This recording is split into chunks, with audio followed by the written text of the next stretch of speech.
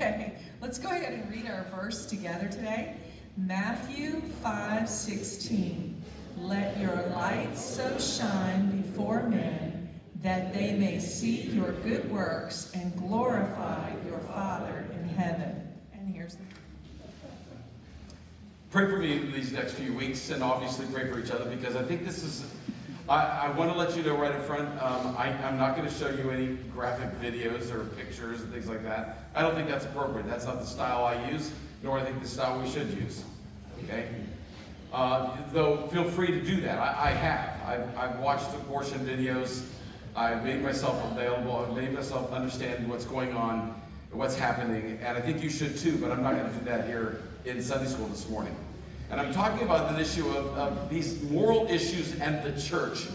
Because let me just say, George Barna, who does a lot of research, wrote a recent book on millennials, the Gen Zers, and what we're finding out is, the bottom line is that parents, okay, grandparents and parents are not having discussions with their children regarding faith integration, with worldview integration in the masses, okay? I think what ends up happening is a lot of times parents will default to just survival mode.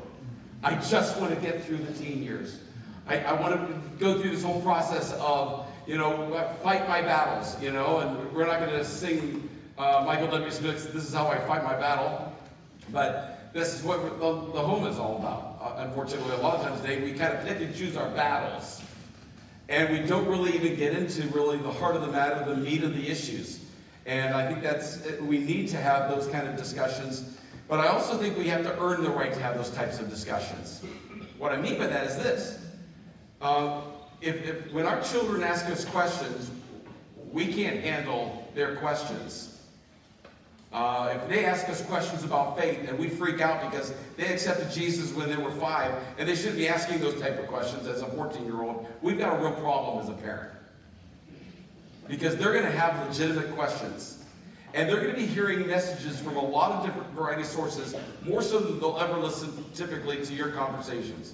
They're going to look at podcasts, they're going to be looking at YouTube, they're going to be looking at listening to other people's opinions and viewpoints, their friends.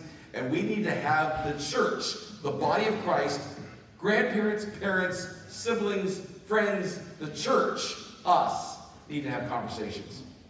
And we need to be addressing moral issues that are impacting our world. Otherwise, as we know as a society, we've already talked about, this is a post-Christian America. Now let that sink in. In other words, when people think of America, they're not necessarily thinking, oh, this is a Christian nation. We're in a post-Christian era. These are the moral issues that people are just kind of put off to the side because the church hasn't been relevant. We're answering questions nobody's asking. And we need to start dealing with those issues that are impacting our world today. So in your notes that you'll see, if you don't have notes, was that already passed out? Already done? They're gone. Okay. Abortion in the church. Proverbs 31, 8 and 9. Someone read that for me real quick.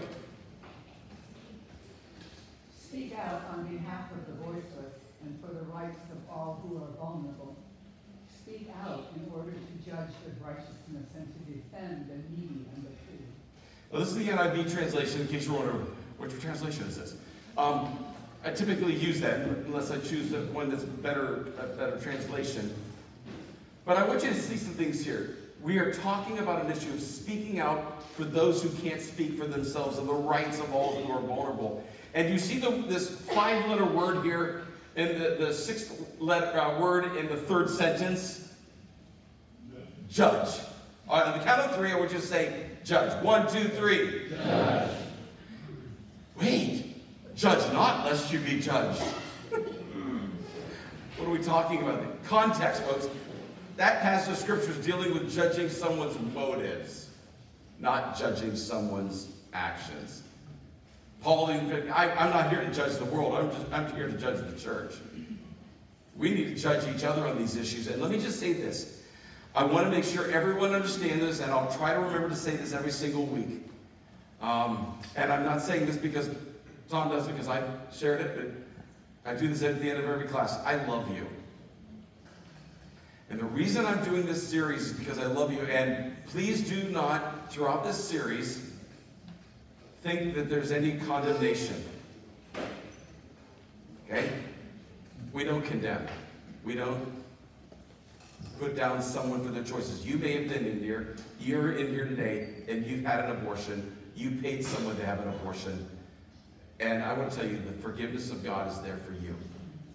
In every one of these topics, there is no such thing as God won't forgive that other than the unpardonable sin, and this isn't it. Okay? So understand my heart in all of these topics. But God has called us to speak out for the voiceless. And that includes the unborn, the elderly, the infirmed, those who are incapable of speaking for themselves because they're incapable of doing so at that time. But in your hearts, 1 Peter 3:15 says, you've heard me say this multiple times, and you'll probably hear me use this verse multiple times again. Because I think if there's a life verse that I want to have for my life, it's this one. But in your heart. So what he's asking you, in your heart, in your life, it's the seat of your emotions, your will, your decision making. Revere or set apart Christ, worship Christ as Lord. Always be prepared to give an answer to everyone who asks you to give the reason for the hope that you have, but do this with gentleness and respect. Valuing every human being because they were created in the image of God. Everyone. But we need to be prepared. We need to be knowledgeable enough to be able to have a decent conversation regardless of what the issue is. But I'm not an expert in that. God didn't call us to be experts, but he did say that we need to learn and study. Revere means to worship Christ as Lord. The question that we have to ask all of ourselves, including me, and believe me, I preach myself every single lesson. Who's your Lord, Lou? Are you the Lord? For those of us who grew up in the day of the earlier years of liberty, who's in the driver's seat? Some grandpa used to ask us. Are you in the driver's seat, or is the Holy Spirit in the driver's seat? Who's running your life? God and his word, or yourself? He says, always be prepared. 2 Timothy 2:15 says that we're to study to show ourselves approved unto God. A workman that needs not to be ashamed, rightly dividing the word of truth. That's King James translation because I memorized almost everything in King James. Sorry, I didn't memorize it in the NIV. I just prefer that translation. God will give us opportunities to share our beliefs. The question is, though, will we be ready? Do we even care to be ready? Well, that's not my gift. What? Sharing? Okay? No, we need to be ready to share. What would it be like if you put yourself in a situation where you are here at Thomas Road Baptist Church and you decided to work in ministry and you're volunteering with the middle school and high school department and you love on those kids, you talk to those kids, and one of them comes up to you and pulls on your shirt and says, "Can I talk to you for a second?" And they look at you in the face and they start to cry and they go, "I'm pregnant. I'm scared out of my mind. I just found out. I can't tell my parents. They would kill me. I'm thinking about having an abortion." What would you do? What would you say? I don't know. We can say a lot of wonderful things, but let me just make this comment. There's a lot of parents, kids whose parents, they think their parents would kill them.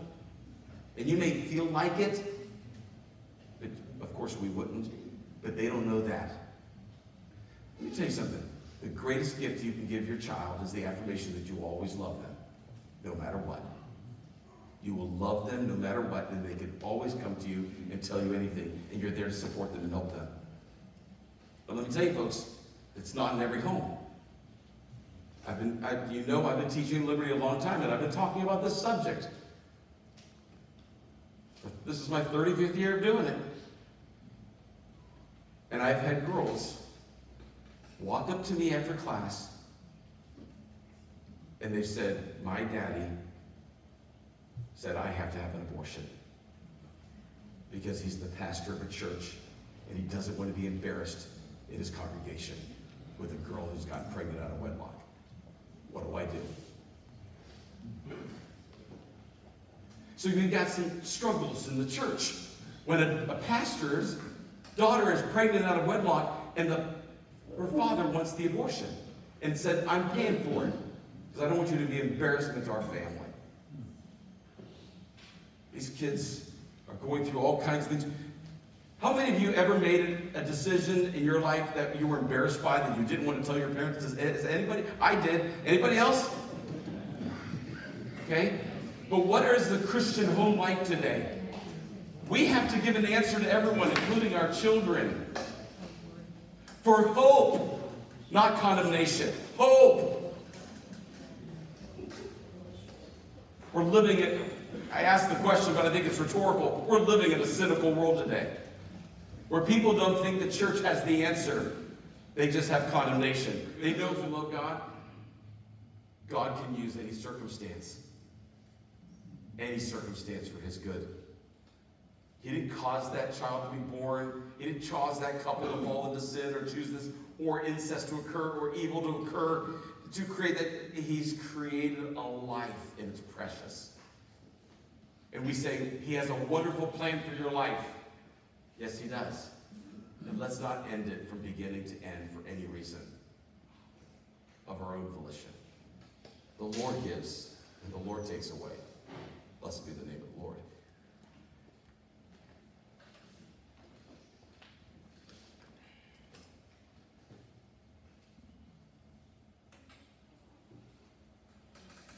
God created mankind in his own image. He created them male and female in the image of God.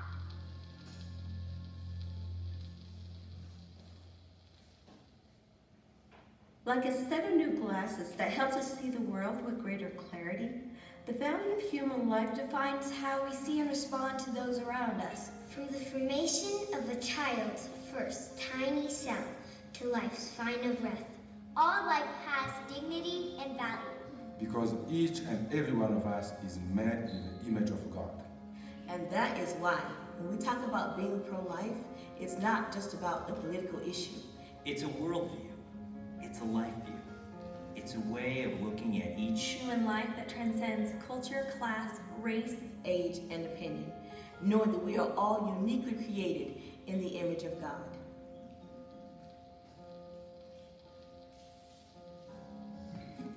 The sanctity of human life is deeply rooted in Scripture and modeled through the life of Jesus Christ, who said, "Whatever you did for the least of these brothers of mine, you did for me." When we begin to see others as God sees them, we're moved to care more deeply about those created in His image, and we will live each day in a way that honors our Creator. We won't see the Scriptures as mere words, but as commands to express His heart through our actions. Commands like speak up for those who cannot speak for themselves. And ensure justice for those being crushed. Or love your neighbor as yourself. The sanctity of human life speaks to ancient questions that span all of time and every culture. Questions like, who is God? Who am I? Who is my neighbor? Jesus responded to those questions with the story of the Good Samaritan, who saw another man who was broken and bleeding. And instead of looking the other way as others had, he stopped and cared for that man, even at great cost to himself. Jesus said, go and do likewise. Let us see people as God sees them, seeing their needs. And having mercy on them, because every person is made in the image of God. Don't be silent in the face of injustice, but be a voice for those who cannot speak for themselves. May we not pass judgment on the woman facing an unexpected pregnancy, but surround her with support, helping her to see the child growing within her as a unique person, with a life as valuable as her own. So, reach out to orphans in distant lands, or the foster child in our own backyard. Who is waiting, hoping, and praying for a family to call their own. Embrace those with special needs as a special reflection of the image of our Creator God. Let us care for the widow in distress and loneliness. And let us befriend those in prison. Let us shine a light on practices that distort human dignity, like human trafficking and the cycle of poverty that limits God-given potential and dreams.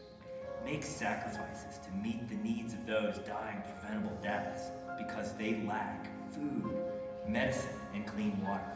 Let us rejoice in the image of God as expressed through various skin colors and ethnic traditions. Refusing to tolerate racist attitudes that mock the one that created us. Let us choose to see those who disagree with us as God sees them, treating them with respect and dignity, while helping them to open their eyes to see the beauty and value of life. That is what it means to be pro-life.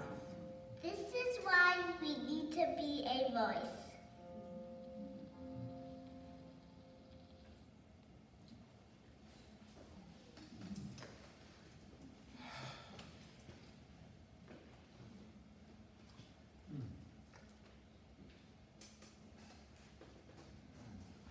The number of abortions in the U.S., you can read it, dropped finally under 1 million for the first time in 2013, 14, but there's many reasons for this. Fewer doctors are performing abortions today, praise the Lord. Fewer facilities are available, praise the Lord. But the one I'm concerned most about in this number is Plan B.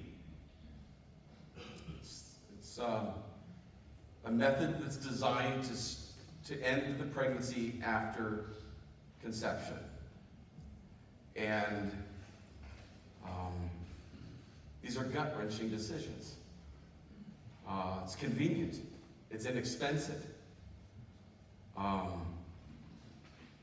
And you also, I give my phone number, as many of you know, to my students every year. A couple of years ago, I had a girl call me on the phone, and it was late at night. And she said, I'm a student in your class, and I was committed to purity. I had been involved in many relationships back home, and it was wrong, it was sinful, and I knew that I shouldn't when I got to Liberty, and then I met a guy in town, and I'm pregnant. This was when Plan B had 2 steps to it. Now it's just 1. She said, I've taken the first step. What should I do? Now, legally, I have some responsibility at that point of what I tell her. I said, now, you tell me, what have you heard in class? And she articulated the biblical worldview response to it. She said, but I'm scared. I said, I understand that, but let me tell you, you've got a church, you've got a school, you've got people that love you and will help you through this. I got a phone call from her about 7 days later. She said, Dr. Whiter, I just couldn't do it. I couldn't take the risk. I took Plan B, Part 2. I just wanted it over. And I thought I'd let you know. There's a lot of fear with pregnancy when you're single. There's a lot of fear, there's a lot of things in life, but it's still one of the most common surgical procedures in the United States. It used to be the #1 surgical procedure in the U.S. You can see these statistics, you've already read them. But I think it's interesting. I want to let you know this is an old statistic. It's 15 years old. Okay? Why? Because they didn't get the results they were hoping for. This AGI is the Alan Guttmacher Institute. He's got great research. He's not a Christian. It's liberal. But they tell typically as it is in most cases. Why? 21% said that inadequate finances, or 21% not ready for their responsibility. 16% of women's life would be changed too much. 12% problems with the relationship or unmarried. Too young, not mature enough. Children are grown. Woman has all the children she wants. Fetus has possible health problems, but they don't know. Right? I had students this week tell me that that was them, and they were perfectly fine, obviously. The study and the research isn't accurate all the time. Okay? But it's a fear. woman has health problems, pregnancy caused by rape or incest. 1%. Okay? That's a misnomer. A lot of church people, look at all the people who are having abortions that were raped. You know, it's 1%. Okay? This is my definition. This is not the medical definition. Abortion is the deliberate termination of a human being from the mode of conception until just prior to birth. Okay? The reason why it's my definition is because abortion, okay, listen, this is very important to understand. Abortion medically does not occur, okay, until after implantation of a fertilized egg. Okay? That's why they say Plan B, which stops the implantation of a fertilized egg, isn't abortive. Because they've designed the definition of abortion to not call it after conception, but only after implantation. Okay? I'm going to do this quickly, but I think it's important that you understand something. If you went to law school, one of the things that you'll be doing a lot in law school is memorizing legal cases. The reason for that is because it's called legal precedence. As a lawyer, as a judge, you've got to look at cases that historically have taken place in the past, which will give you content and necessary information for the current cases that they're experiencing. Okay? And today, the #1 case that's in many cases, not just the abortion issue, but multiple cases today, is Griswold versus Connecticut.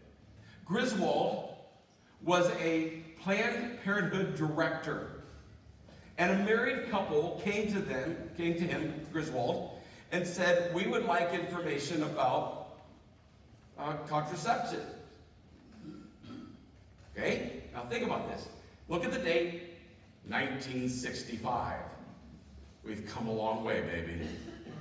1965, it was illegal to talk to a married couple about contraception. You couldn't get it openly. You could go to a pharmacy and get it behind the counter, but it was a private issue. The only person you could talk to about it was your family physician. They found out that he, as a Planned Parenthood director, he was counseling couples. He was arrested. He went to the United States Supreme Court, and the Supreme Court ruled in Griswold versus Connecticut that the United States Constitution provides all of its citizens with the right to life, liberty, and the pursuit of. And married couples should have the right to privacy in that marital relation. Whether they do or do not conceive is up to them. And if they can get advice, get it wherever you can. Eisenstock versus Baird. William Baird was a professor in Boston. 1972, 7 years later almost. William Baird's teaching in class. He's lecturing to students about ethics and morals. And he holds up a box of contraceptives. It was a foam used to kill the sperm. And in this box, he's talking about it, what it is, and how it's used. A single girl walked up to him after the lecture and said, are you using that box for anybody else or any other lectures? He goes, no, I just bought it for the lecture. She goes, can I have it? He goes, sure, I don't care. Students saw it, and he was arrested. It went to the Supreme Court. William Baird fought with court against Eisenstock, who was speaking for the state of Massachusetts, highly Catholic, conservative in this area, pro-life, and they said, William Baird, we may understand that we think it's morally wrong for young people to be doing that, but Griswold already showed that every individual has the right to life, liberty, the pursuit of happiness, and the right to privacy regarding relations. And it doesn't designate the difference between a married person and a single person.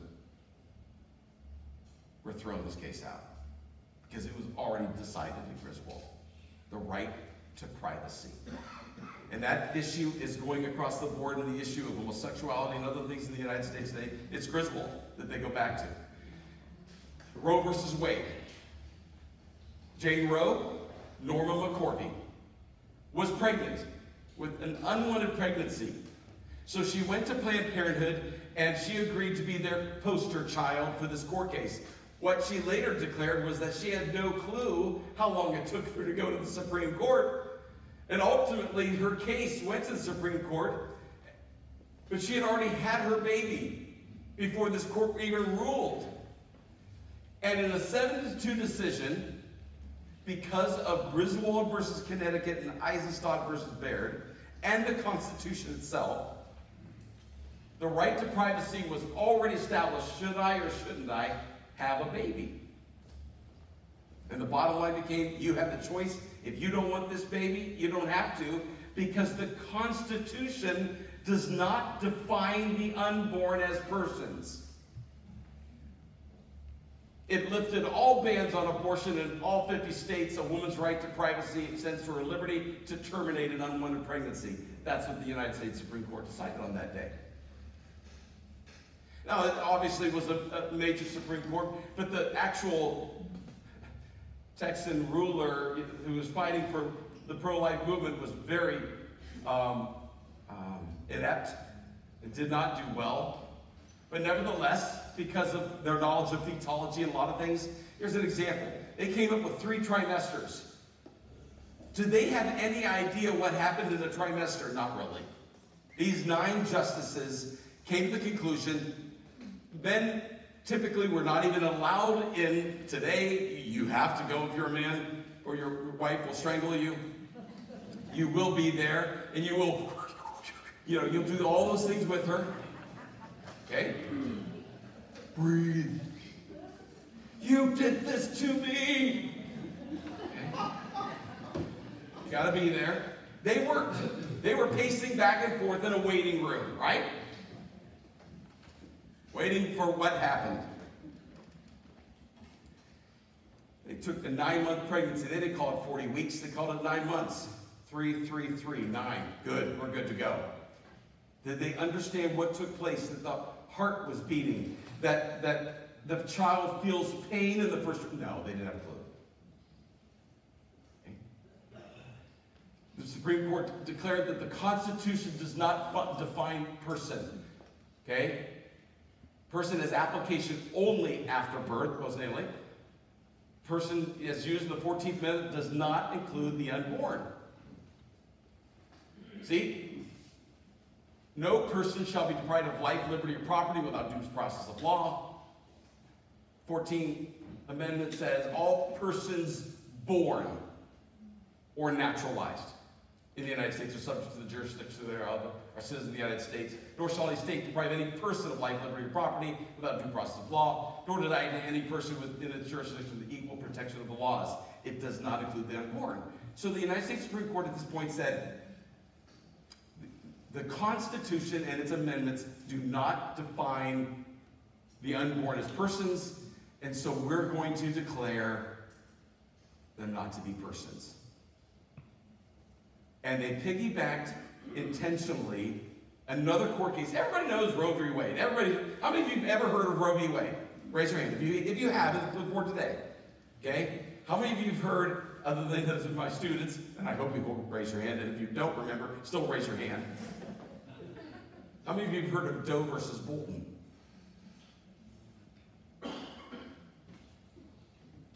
Roe v. Wade covered the first trimester primarily.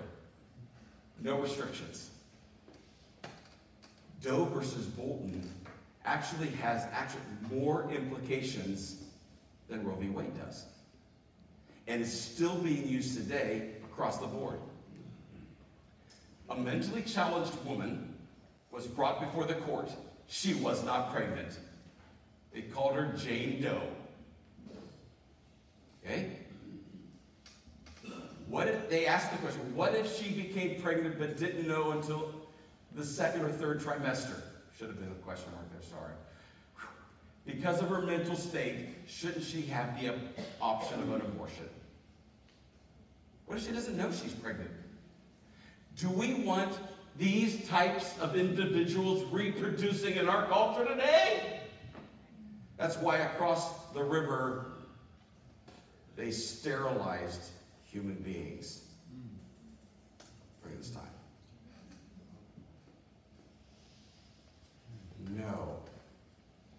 And so they defined the health of the mother to include familial, financial, psychological well-being as determined by her physician. I didn't take the time to put up the justice's comments on this for time's sake here today, but the bottom line became, hey, it's all open. It doesn't matter what it is. If she doesn't want the discomforts of pregnancy, hello, that through the day before the child's born, she can get a court ruling to have it aborted because of that. Oh, I guess childbirth may deprive a woman of her preferred lifestyle and force upon her a radically different and undesired future. For example, to endure the discomforts of pregnancy, to incur the pain and higher mortality rate, and after effects of childbirth, to abandon educational plans, to sustain loss of income, to forego the satisfactions of careers, to tax further mental and physical health, and providing child care, and in some cases, oh boy, have we come a long way, to bear the lifelong stigma of unwed motherhood. Stigma. Today it's celebrated. Yeah, Gary. You said this is 1973 in the United States. It sounds like it's early 40s in Nazi Germany. Yeah. It's the same logic. Yeah, exactly. The same exact logic. I'm not going to get specific, but I want you to at least know what's legal in the United States. Okay? If your Constitution does not provide you the ability to hear anything related to this, close your ears and pray about it. IUDs, intrauterine devices. Okay? This always is caused, it inflames the uterine wall and diminishes the coating around the outside of the fertilized egg so it doesn't implant. So it always causes the lack of implantation of a fertilized egg. In my definition, that's an abortion. They're aborting what potentially could happen. Now, I will be fair. You need to be aware of this. A young couple decides to get married. They get married, they just want to have kids right away. We'll just say it that way, okay? 25% of fertilized eggs in those relationships pass through the menstrual cycle and are not implanted. Well, what does God do with that? Let God be God and I'll be Lou. I don't have to. Is there an incubator? Are there wombs in heaven? Do they go, what happened? All I know is I was swimming upstream, I hit something and I'm here.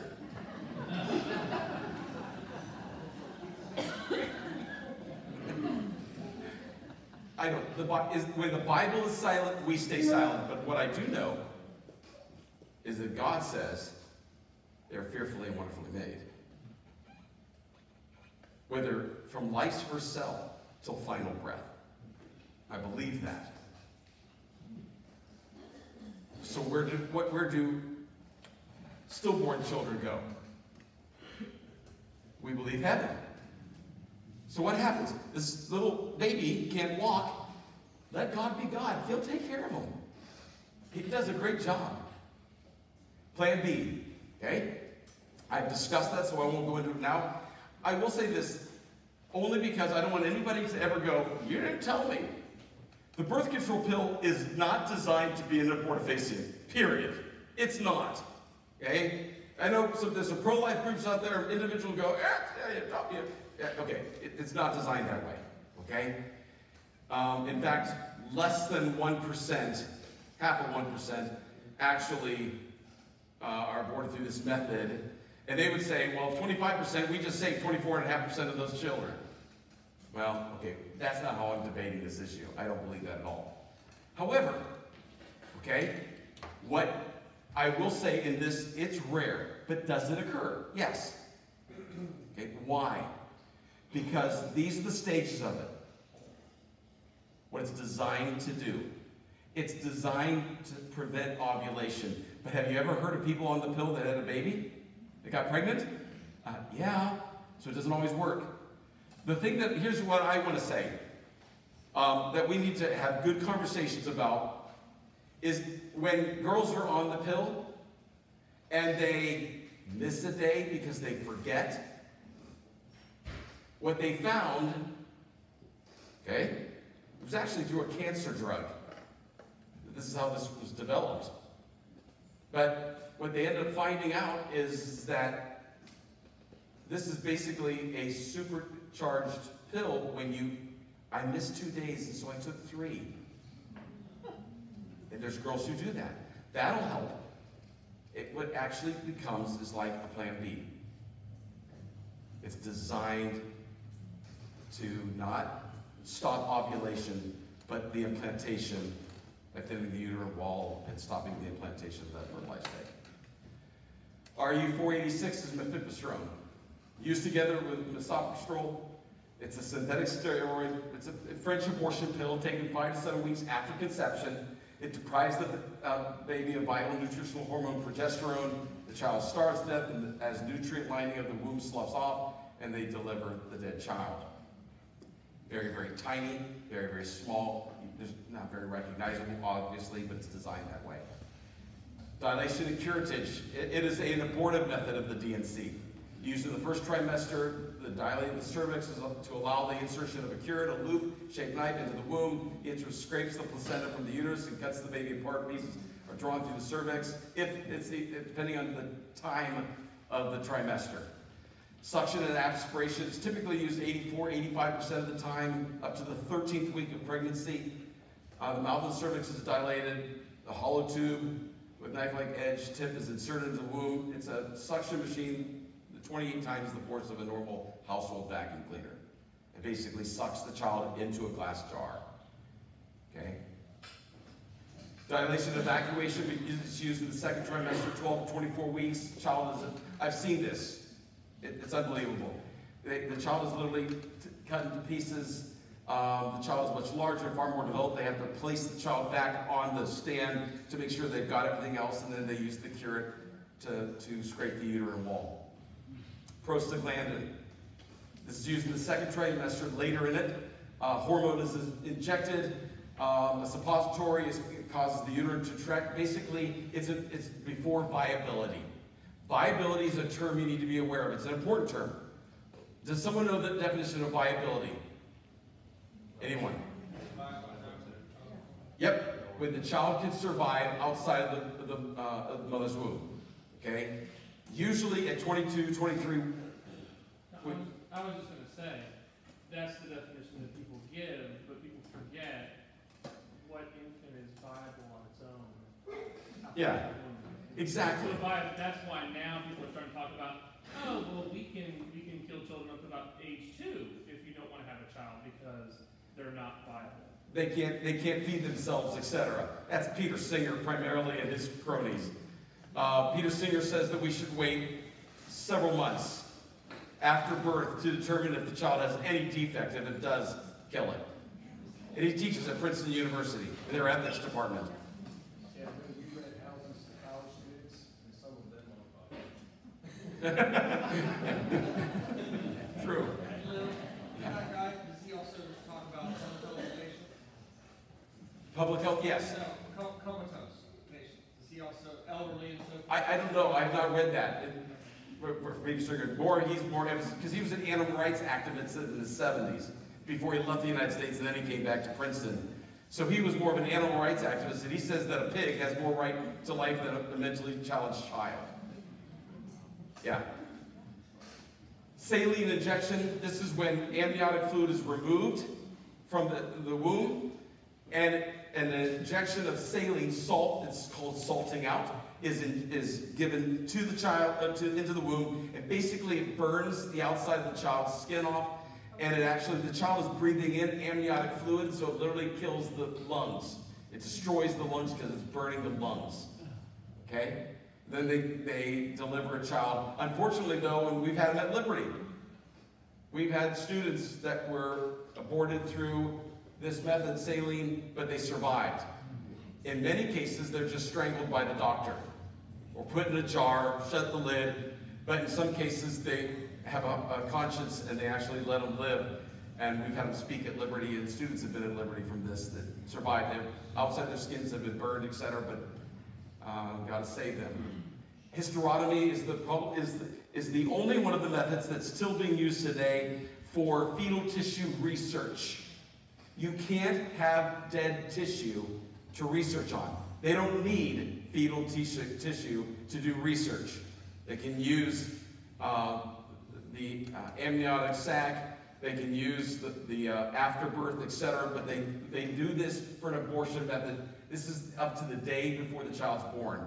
And basically it's a C-section abortion. That's what I put in it. They do a bikini cut, they go in, they cut the umbilical cord while the child's still in the womb, and then they strangle it to death. Or they pull it out, but once the baby's out, it's a person. So they're not legally supposed to, but they've been caught. In many cases, they just put them in jars and let them suffocate to death at that point. But nevertheless, and partial birth was what President Bush, George W. Bush, got made illegal during his presidency. It was the first one decided that was going to be used, and I won't even go into that, but if you want to look at partial birth, you can. It's called the DNX abortion. So the key question then is, when does life begin? I believe that Scripture communicates, I think, that life begins at conception. Arguments from science. Real quick. Many people mistakenly feel that abortion is a religious issue, but it's not. It's a scientific issue. It is a religious issue because the Bible speaks about life and the value of it. But it's a biological issue. Dr. Keith Moore, professor and chairman of the Department of Anatomy, University of Toronto, said, human development is a continuous process that begins when an ovum from a female is fertilized by sperm from a male. Growth and differentiation transform the zygote, a single cell, into a multicellular adult human being. In biology and in medicine, Professor Michelin Matthews Roth, it is an accepted fact that the life of any individual organism reproducing by sexual production begins at conception. Dr. MacArthur DeVere, practicing physician law professor at the University of Tennessee, the exact moment of the beginning of personhood and of human body is at the moment of conception. Raymond Gesser, beginning of individual human life from a biological perspective, states every human being began his or her unique existence in this manner as one cell. Jerome Lejeune, French geneticist, testifying in Davis versus Davis in 1989, now we can say unequivocally that the question of when life begins is no longer a question of theological or philosophical dispute. It's an established scientific fact. All life, including human life, begins at the moment of conception. Okay? So the bottom line is this. There is no longer a debate about when life begins. In an animal, and PETA argues it, or with the human. It's at the moment of conception, not implantation, not any other. And at the moment of conception, the DNA of that child is established. All it takes is now growth and differentiation. It's just time.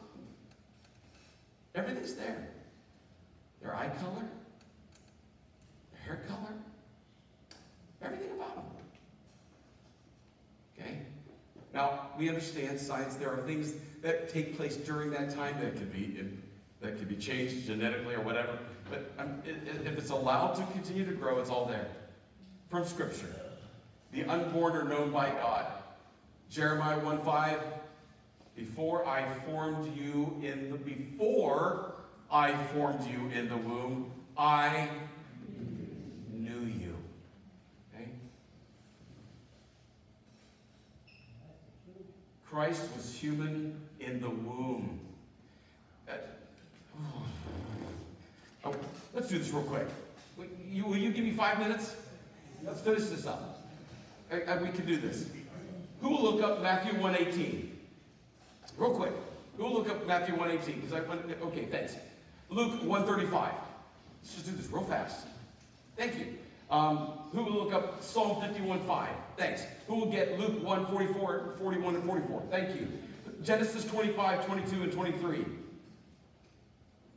Thank you. Judges 13, let's skip that one. Isaiah 49:1 for time's sake. Thank you. Who will get, I've already done that one. Luke 2:12 and 16. Who will do that one? Thank you. All right. 2 Timothy 3:15. Who will get that one? Thank you. Exodus 20:13 is there, so we don't need it. Exodus 21, 22, and 23. Who will get that one? Thanks, Jim. Okay. Christ was human in the womb. Matthew 1:18. Now the birth of Jesus Christ was on this wise. When as his mother Mary was espoused to Joseph, before they came together, she was found child of the Holy Ghost. She was found with child. Okay? Child. It's a person. Luke 1:35. The angel answered, the Holy Spirit will come on you, and the power of the Most High will overshadow you. So the Holy One to be born will be called the Son of God. See, the humanness of Christ. Psalm 51:5. The unborn possess personal characteristics such as sin. Indeed, I was guilty when I was born. I was sinful when my mother conceived me. I was sinful when my mother conceived me. He already possessed the sin nature in the womb. Okay? Luke 1:41 and 44. And it happened when Elizabeth heard the greeting of Mary that the babe leaped in her womb. And Elizabeth was filled with the Holy Spirit. Then she spoke out with a loud voice and said, Blessed are you among women, and blessed is the fruit of your womb. But why is this granted to me that the mother of my Lord shall hold me? For indeed, as soon as the voice of your greeting sounded in my ear, the babe leaped in my womb for joy. The babe leaped with joy. How does a non-person experience joy? The unborn are called by God before birth. Genesis 25, 22, and 23. But the children struggled together within her, and she said, If it is so, why then am I this way? So she went to inquire of the Lord. The Lord said to her, 2 nations are in your womb, and 2 peoples will be separated from your body, and one people shall be stronger than the other. The older shall serve the younger. And who are they speaking of? Jacob and Esau. Okay? Isaiah 49:1. Listen to me, you islands.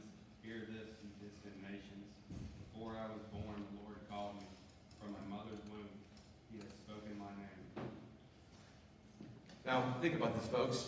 That's not special to Isaiah. He has spoken your name, before you were even born. Your name.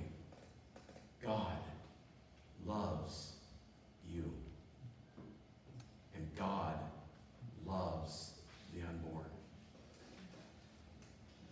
The same Greek word. In Greek, there is no different word, okay? The unborn and the born are used the same. We already talked about the babe leaped for joy.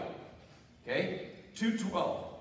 This will be a sign to you. You will find a baby wrapped in clothes and lying in a manger. Brephos. Okay? You'll find the babe. 2 Timothy 3:15. And how from infancy you have known the Holy Scriptures, which are able to make you wise for salvation through faith in Christ Jesus. Here we have, from childhood, same word, the unborn and born used. Brephos. As a child, Timothy, Paul's talking to him. And who influenced them? His mother and grandmother. When he was a child, same word. Exodus 20:13 says, you shall not murder. It applies to the unborn. They are worth fighting for, loving. But you know what? The nice thing about Thomas Road, we don't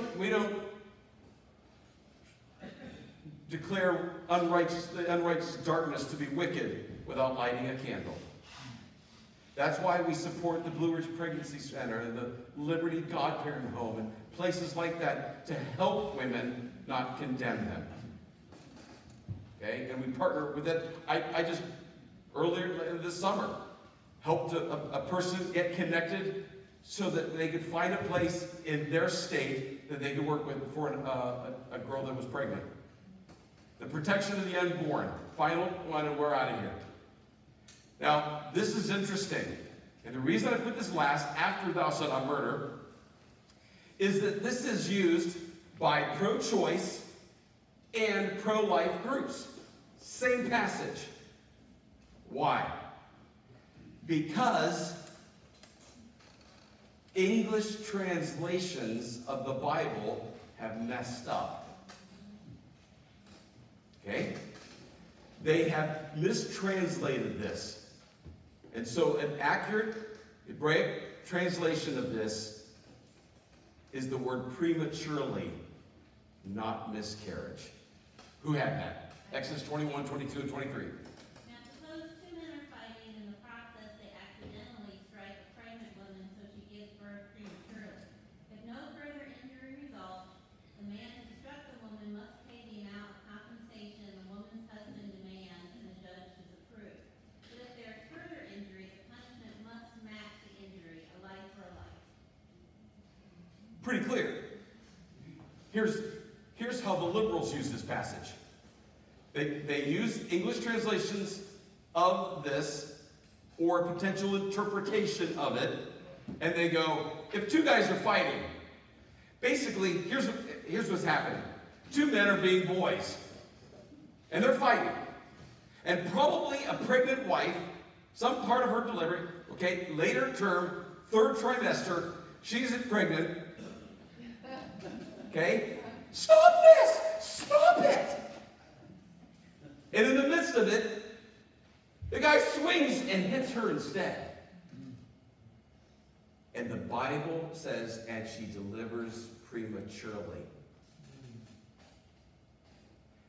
At that point, the husband, who's the decider of that home, decides the punishment for the guy who hit his wife.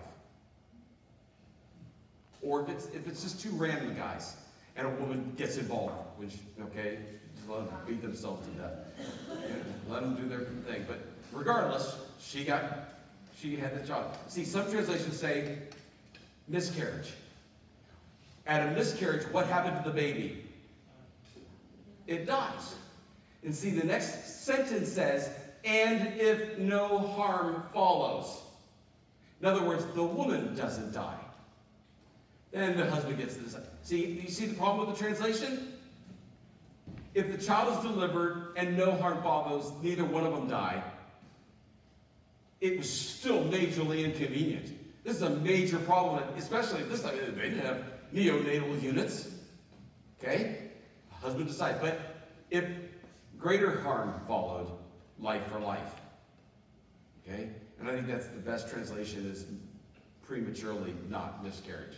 That's not a pro-life position. That's a pretty close translation from Hebrew. That's the best translation of that passage. Okay? Now here's the bottom line, folks. Love your neighbor as yourself. Do we love all our neighbors? Do we love our own children and grandchildren? Of course. Then are we willing to communicate, be in relationship, and walk them through this process? Giving them value and helping them to make good moral choices. But may it never be said of us that we become the excuse.